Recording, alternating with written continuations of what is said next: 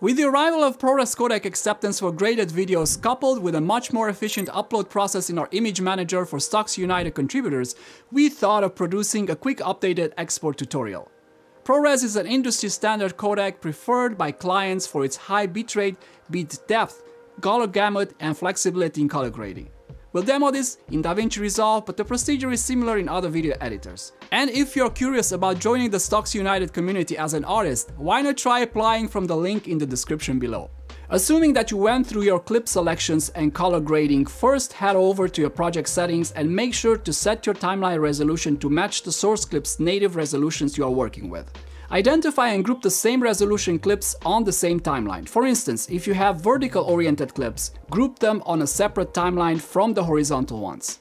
To export your graded clips, head over to the Deliver page and start by selecting an output location. Next, click on individual clips and in the File tab, select Source Name, use unique file names and suffix as unique file name. Name the file subfolder as graded in this case, to create a subfolder within your main output location we specified earlier. Then, deselect Export Audio on the Audio tab. Click on the Video tab and select the following depending on your platform.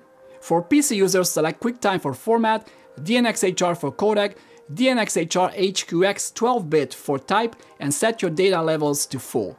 Likewise, for Apple users, select QuickTime for format, Apple ProRes for codec, Apple ProRes 422 for type, and leave the data levels on auto in this case, which is on by default.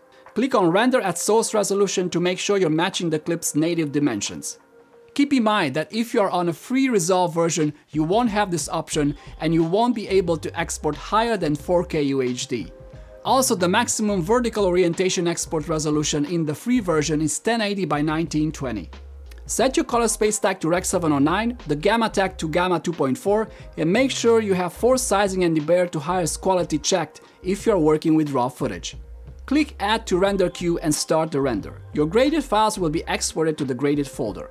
Once you're done, save these settings as a new preset for later use by clicking the three dots at the top and giving it a clear name.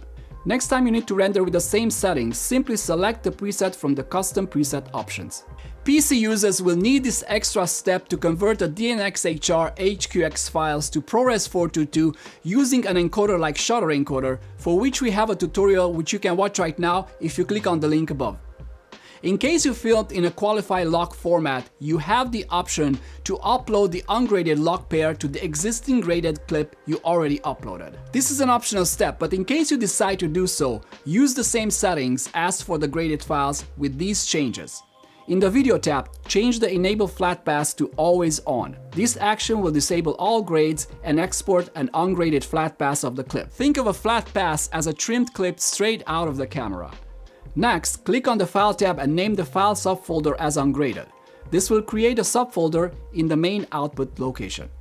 Click on Add to Render Queue and start the render. Your ungraded clips will be exported in the ungraded folder. Remember to save these settings as a render preset for future use. The same applies for Apple users, but this time select Apple ProRes 422 HQ from the type options for a higher data rate version for the ungraded video. Again, PC users will need to transcode the ungraded DNxHR files to ProRes, but this time in a 422 HQ codec using Shutter Encoder or an encoder of your choice. Well, hope you found this short video useful, and if you did, please leave a like, subscribe if you're not yet, and I'll see you in the next one.